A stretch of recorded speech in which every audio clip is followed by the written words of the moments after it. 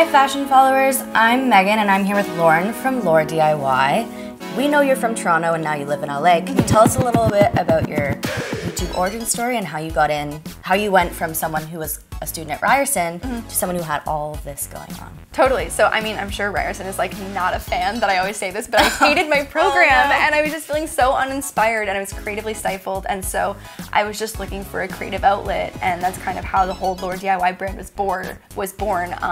Was just looking for fun things to do in between classes.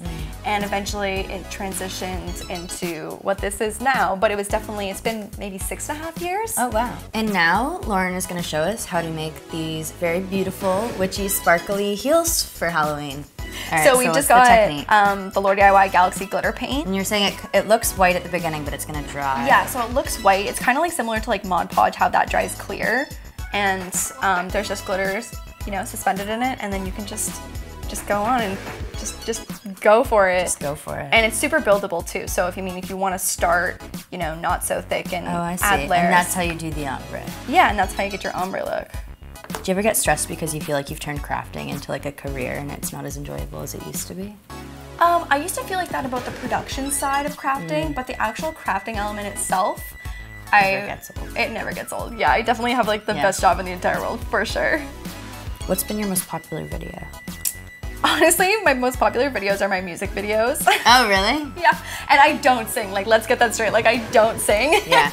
But they're all like parodies and just like satirical songs, and people really like those. So like DIY Queen. Maybe you've got a whole like next career as a singer. I don't know. I think like it's, you know, when you find something you're good at, you should just stick to it. I think that's like what DIY is for me.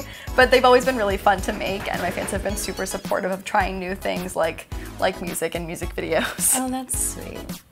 Has there ever been a DIY that you like just couldn't, you had a vision and it just never worked out? Oh my gosh, definitely.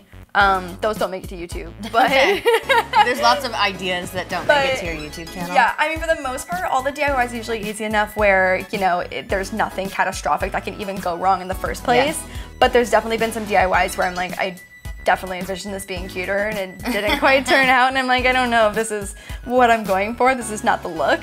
But, I mean, everything's usually pretty easy, so I don't end up in that position too often, luckily.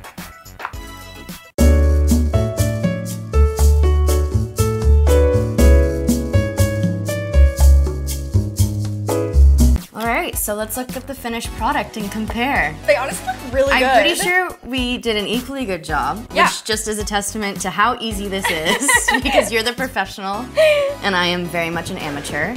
For more Halloween DIY-inspired content, you can visit Lauren's YouTube channel at youtube.com/LaurDIY. Perfect. Thanks so much, Lauren. Yeah, thanks for having me. Bye, guys. Bye.